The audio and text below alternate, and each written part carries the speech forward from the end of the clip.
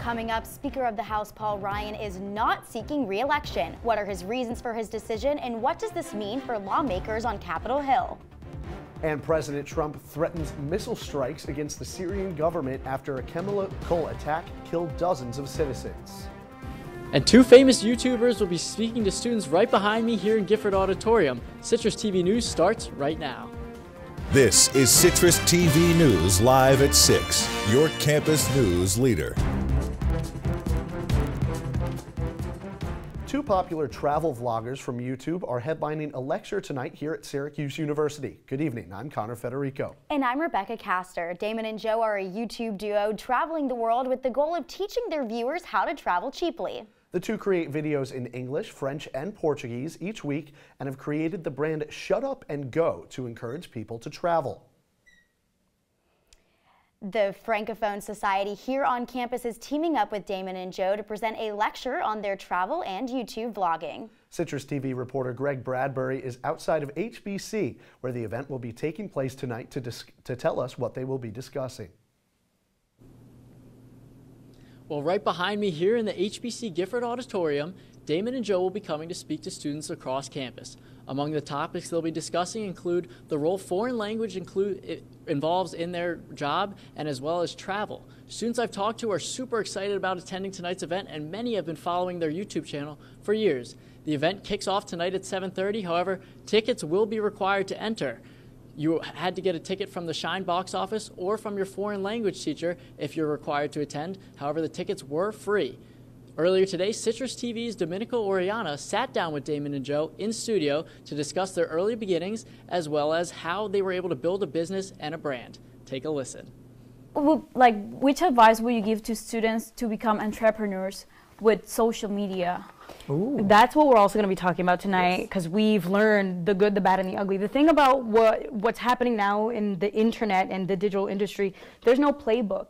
There's no career.com. There's nothing like that to really give you the basis of how much you should charge for social media posts, how to find a manager. Do you even need anybody to help you? And we learned everything from how to do our taxes to how much a tweet should cost for a brand deal on our own. It was really trial and error. So the advice would be, don't be afraid to start. You have to start somewhere. We started, and we definitely got, gypped on a lot of the gigs that we did in the beginning, and it takes those mistakes to get you to, in a more advanced position. So we really took our lifestyle. We learned how to make videos to show how we were doing it, entertain while we're doing it, and teaching people how, to see the world. I think that it gives you the curiosity. You'll go to Paris, and you may like Paris, you may not like Paris, but the curiosity that you're going to have after your trip to want to explore new places, to want to speak a new language or meet new people from other countries, I think that's what's life-changing about what we do. Full interview with Damon and Joe at CitrusTV.com or on our Citrus TV YouTube and Twitter accounts. Syracuse University is increasing the financial aid available to students in light of the tuition increase earlier last month. The Financial Aid Office will distribute $264 million in aid. This is a 6.5% increase from last year. In March, the university announced a 3.9% increase in tuition as a part of Invest Syracuse. And the nationwide event Hackathon is coming to Syracuse University for the first time in the program's history. Hackathon is a 24-hour contest where students compete to build applications, websites, and hardware projects. The university is nicknaming it CUSE Hacks, and it will take place on April 21st and 22nd in the Life Science Complex. Student association elections are underway. Citrus TV reporter David Edelstein sat down with two candidates on the ballot. Student association voting began on Monday and ends tomorrow. Two candidates on the ballot: Ghufran Salih, a sophomore information management and technology major from Dallas, Texas, for president, and Kyle Rosenblum, a sophomore psychology major from Limerick, Pennsylvania, for VP. We just started talking about all these things we want to see changed, and we're like, let's do this. They're running on 5 themes: diversity and inclusion, health and wellness, community engagement, transparency and the administration, and the unwritten theme. The unwritten theme, a chance for students to share their thoughts for the essay agenda. Because there's over 15,000 people on this campus. That's so many lifetimes and perspectives that we don't understand, and it's good to open up that line of communication between the students and student association. While Salih has not held an SA position before, Rosenblum currently serves on the Health and Wellness Subcommittee. He says it has motivated him to do even more. I've seen how much student association can accomplish, and I've just been inspired to utilize that platform to make an impact on campus. Of course, you're not the only candidates running. What makes you two different? With my experience in the Student Association Subcommittee, we have that kind of basic foundation of knowledge about how student association functions, but because neither of us have ever served in the assembly, we still have that outsider perspective. Their slogan is, "Why not now?" Why not get elected now as sophomores if they have the motivation? And why not make the changes students want to see now? David Edelstein, Citrus TV News. Tune into Citrus TV live at 6 tomorrow to see our report on presidential candidate Caitlin Elswig and vice president candidate Ryan Hawk. Grab your swimsuits. Onondaga Lake may be swimmable in the near future. An over $30,000 study is expected to start this spring to see where a beach could be built on the lake and how much it would cost. This comes after a 2015 report that said 2/3 of the lake was clean enough for swimming. A Rochester judge has been charged with a felony after she attempted to buy a shotgun during her probation. Letisa Astasioa tried to buy a gun at Dick's Sporting Goods when the clerk reported her to authorities. She is currently on probation for her drunk driving conviction in 2016. Astasioa responded to the charges and said it was her sister who wanted the gun. A woman in Albany has been charged with making a terrorist threat and harassing social services staff members. Vaughn McAdoo allegedly threatened employees of the Albany County Department of Social Services by telling them she was going to come and shoot everyone there. She has previously made multiple threatening phone calls. She is currently in the county correctional facility without bail. Well, Rebekah, there's been plenty of snow flurries here and there this week, but nothing like we saw last week. Yeah, well, that snow still be hitting the grounds later this week. We're going to go to weather anchor Jessica Torricelli, who's outside. I'm out here by University Ave, and you can see it's a little bit windy right now, about 10 to 15 miles per hour, making it feel about 40 degrees from 47. There's a little bit of sunshine right now, and there's some partly cloudy skies, which we might see some rain later on tonight. I'll tell you if we can see any rain, snow, or any other severe weather conditions coming up in my full weather forecast across the break. Thanks, Jessica. Coming up, why Speaker of the House Paul Ryan won't be seeking re-election in the 2018 midterms. And what action is President Trump taking after this week's chemical attack in Syria? Find out after the break.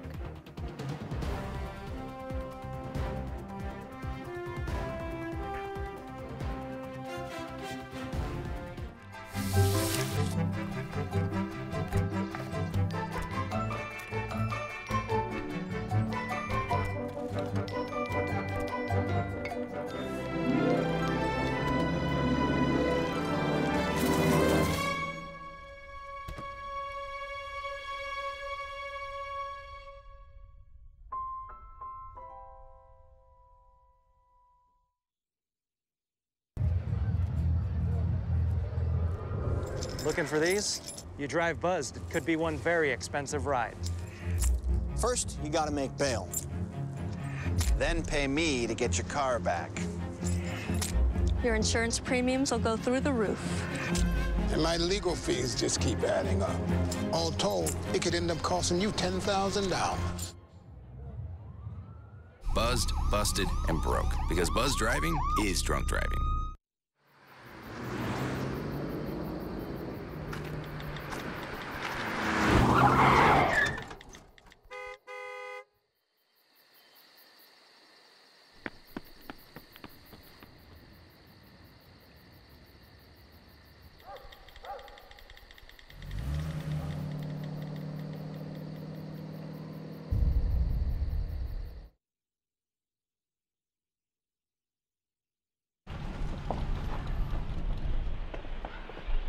Got a quarter?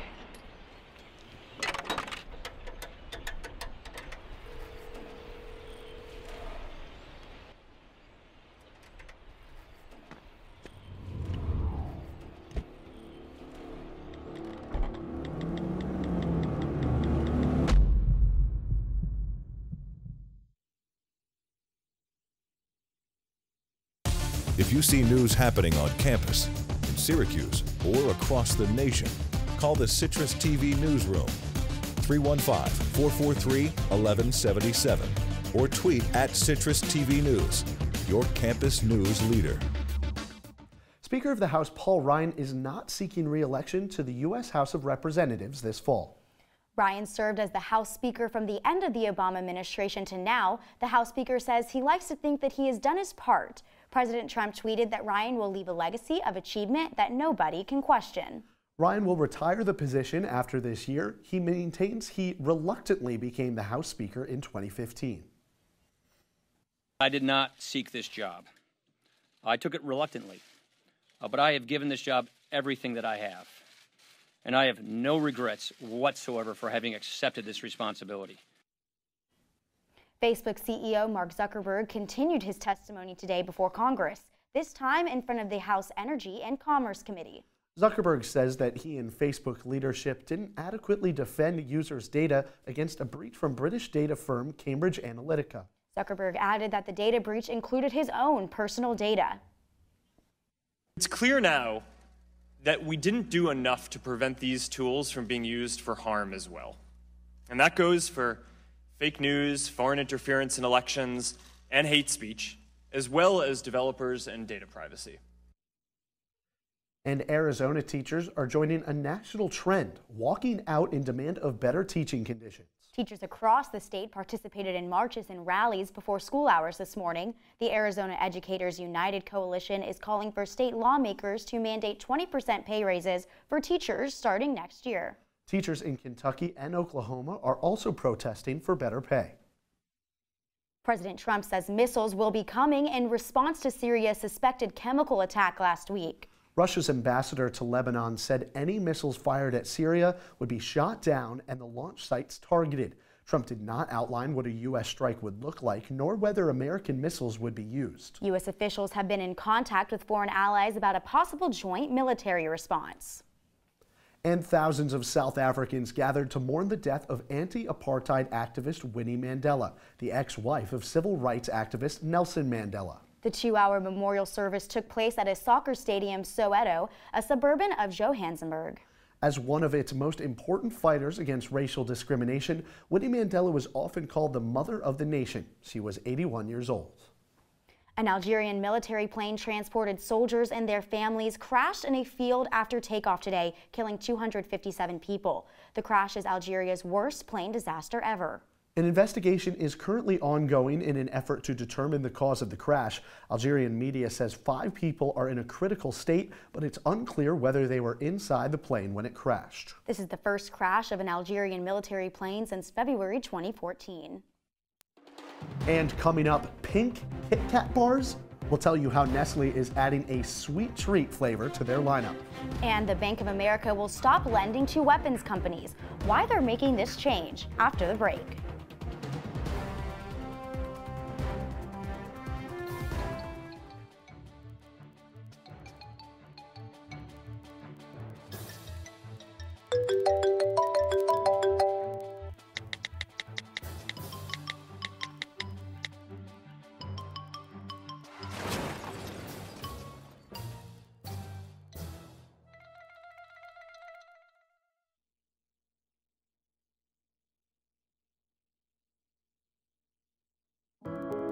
Taking care of a family member can lead to plenty of questions.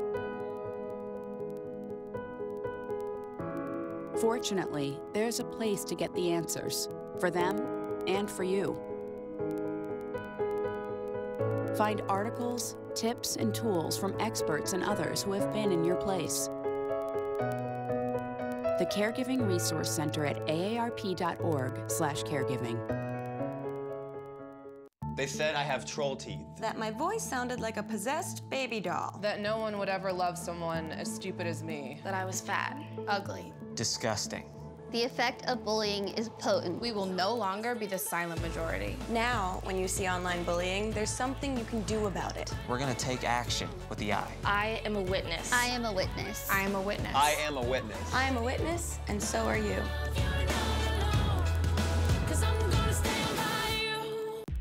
From the Citrus TV Weather Center, this is SU's most accurate weather forecast. saw snow yesterday and over the weekend as well, but look at this snowmaker right here. That's Winter Storm Xanto that's going to be hitting the northeast come tomorrow morning and throughout this coming weekend. So we might be seeing some extra snow flurries. We're not quite done with snow yet. Sorry, spring is not quite here. But then looking here, another spot of severe weather throughout the nation. There were tornadoes in Florida, and you can see from space, you can see those storm cells starting up here. And then here's some damage from a house in Fort Lauderdale, Florida. It also went through the airport there and overturned some carts, but no planes were damaged severely in that tornado. Again, we see some water here, pretty heavy damage for tornadoes in Fort Lauderdale. Current conditions right now, we see a lot of rain, a little bit of spotty snow throughout central New York. Not too much snow to be on the radar until this weekend though, for us anyway. Going to our current conditions right now, about 40 degrees, 48. It was 47 here, but with that wind chill, 40 degrees it felt like, because 15-mile-per-hour winds gets a bit chilly over time. And our forecast for tomorrow morning, rain, because we're going to see some rain on the front part of this winter storm. So before we see that snow, we'll be seeing a lot of rain. Throughout most of the day, it'll be really rainy, not too much of a chance of seeing any nice skies or sun. Going to be in the 50s though, not too cold. And then looking at our full 5-day forecast here, you can see a lot of rain on that screen. And so pretty much every day we have a chance of rain above 50%, so would bring a rain jacket, but maybe not seeing so much snow come until Tuesday or Wednesday. That's your full forecast. Thanks, Jessica. Good news for chocolate fans in the United Kingdom. The new Ruby Kit Kat will be coming to shelves next week. The color is from the pink cocoa beans and is being called the Sublime Ruby Candy. The taste is explained as fruity and fresh, but we don't have to worry here in the United States. Nestle says it will be available in the U.S. and other parts of Europe in the near future. And Bank of America will no longer lend to companies that make military-style weapons. The Bank of America vice chair says the bank wants to contribute in any way to reduce these mass shootings. The vice chair added that the bank does some business with a handful of gun makers, but do not intend to finance or underwrite the weapons. Bank of America joined Citigroup in creating new company policy based on guns. And in an interview today, Mariah Carey says that she suffers from bipolar disorder. The singer told People magazine that she lived in denial and isolation and in fear of exposure. Carey says she was diagnosed in 2001 following a breakdown. She said the singer says she is now in therapy and recovering with the aid of medicine. Carey says she went public because she is comfortable where she is now. Well, if all you want for Christmas is a Central New York showdown in college lacrosse, you're going to be obsessed with sports today. Syracuse and Cornell, they just belong together. Yesterday was one sweet day for them to play, but was it a heartbreaker for the Orange? We'll tell you on the other side. This is the story of a boy who didn't talk for a long time. The boy liked things to always be the same. Any changes would scare and upset him. The unknown was an unfriendly place. The boy was very sensitive to lights and sounds. So he built secret hiding places where they couldn't get in. The boy didn't like looking people in the eye. He wasn't trying to be mean, it just made him feel uncomfortable. Sometimes he would flap his arms again and again. One day, I found out I have something called autism. My family got me help. Slowly, I found my voice and learned all the ways I could live with it better.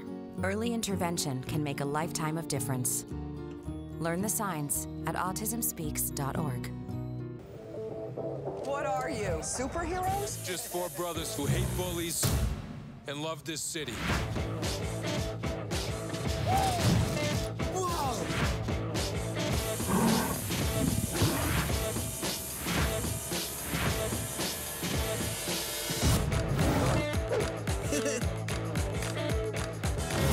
Gear up, guys.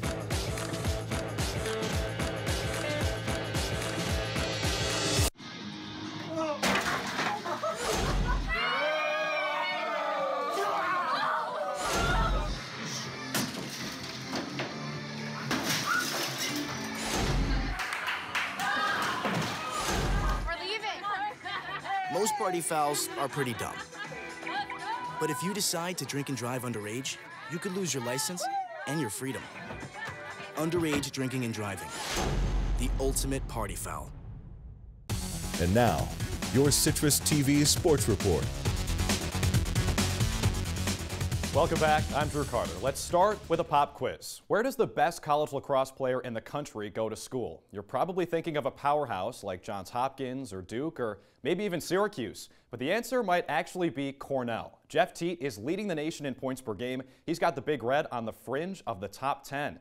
And last night, Syracuse got a look at those Big Red up close and personal. On a 3-game win streak are the 'Cuse, thanks in large part to that man, Damon. He's been sensational lately, but he had to face the #1 scoring offense in the country. And early on, Cornell looked like it. 2 goals in the first 5 minutes. But SU can strike fast, too. That's Brendan Bomberry with his 100th career point, tying it up at 2 about 5 minutes in. But it's more of the same, though, in the second quarter from Cornell's offense. Clark Peterson bearing it off an assist from that superstar. Jeff Teat, no goals for the next 13 minutes. But right before the break, Donville finding Jake McCulloch, and it's a 7-3 Big Red lead heading to the locker room. Second half, just 37 seconds in, Connor Fletcher buries it past Madonna over his right shoulder. Syracuse goes more than 22 minutes without a goal. This will help from Stephen Rafis early on in the 4th, and the 'Cuse on the comeback trail. Then it's David Lipka, rips one home past the goaltender for Cornell, and now it's a 4-goal lead for the Big Red. But Jeff Teat, we talked about him, might be the best player in the country. That might be the dagger. Upper left 90 past Madonna. He did save 9 shots in this one, but Cornell takes that 5-goal lead right back. Here's your nail in the coffin from Jordan Dowiak.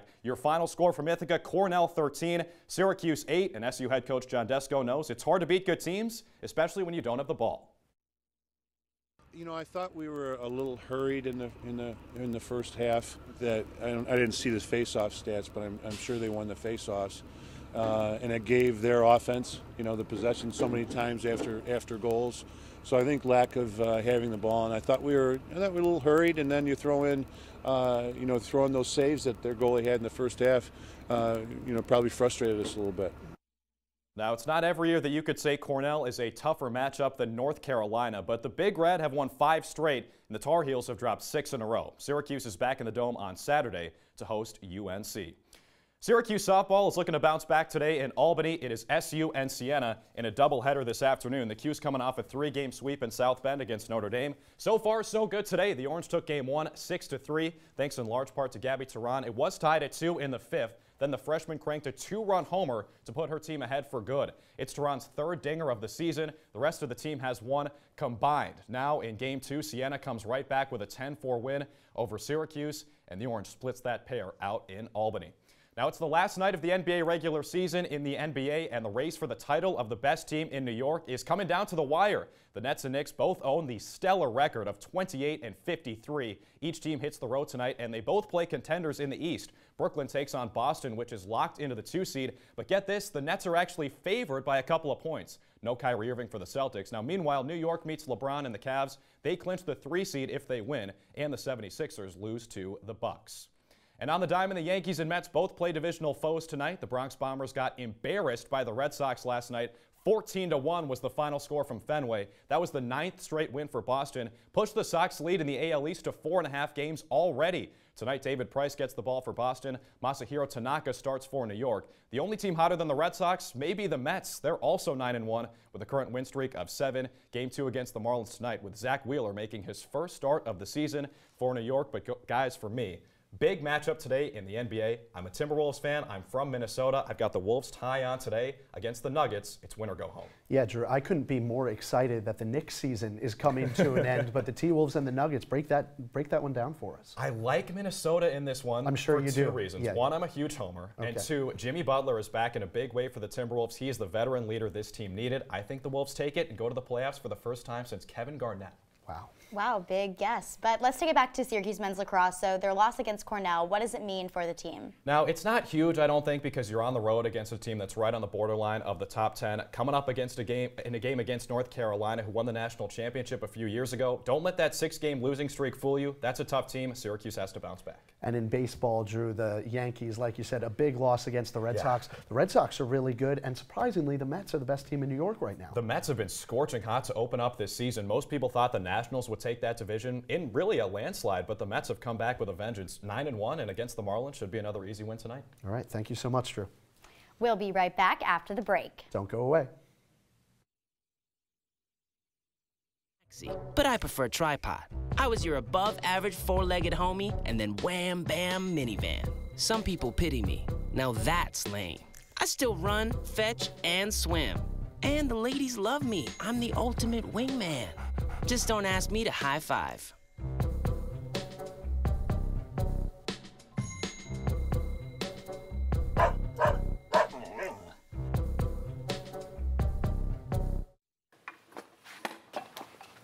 Did you hear about the pony with a sore throat? He was a little horse. Can I tell you a cat joke? Just kidding. Why couldn't the Wait. Why was the basketball court all wet? Why? Because the players kept dribbling all over it. Where did cats go on vacation? New York.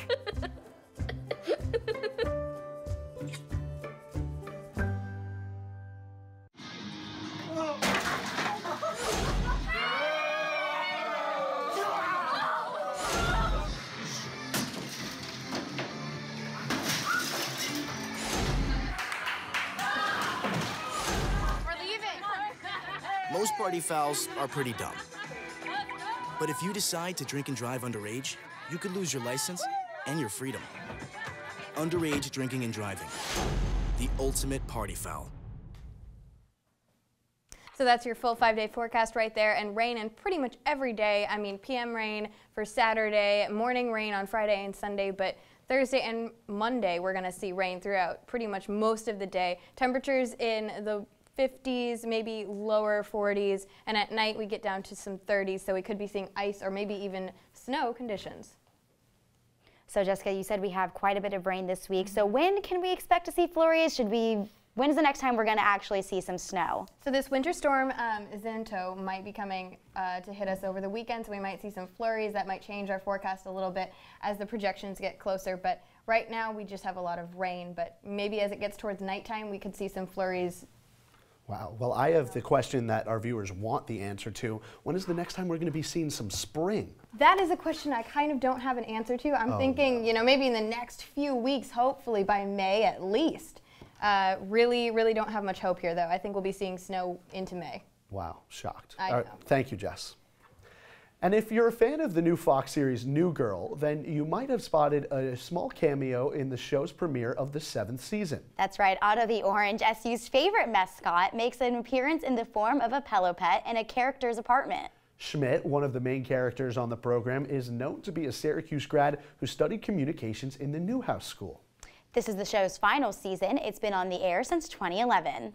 You know, I'm a big fan of the look of Otto in that one. I haven't seen that Otto pillow pet before. I would really like one of those. You know, I always get so excited whenever I see something about Syracuse in a TV show. Another TV show, popular show that's done this before, has had a character go to Syracuse is One Tree Hill. They actually had one of the main characters go to school here, and then he actually becomes a sports broadcaster on the show. Interesting. I mean, that makes a lot of sense. I'm a big fan of Sophia Bush in One Tree Hill, big fan of Zooey Deschanel in New Girl, so I guess you throw Otto in there, and I'm just a bigger fan of the shows now. Yeah, and I can't believe this is New Girl's last season. It's had such a great run. Really great show, one of my favorite shows. All right, well, that's all we have for tonight. Make sure to check us out on Facebook and Twitter and YouTube at CitrusTV News. From all of us at Citrus TV, I'm Rebekah Castor. And I'm Conor Federico. Thanks for watching, and have a good night, Syracuse.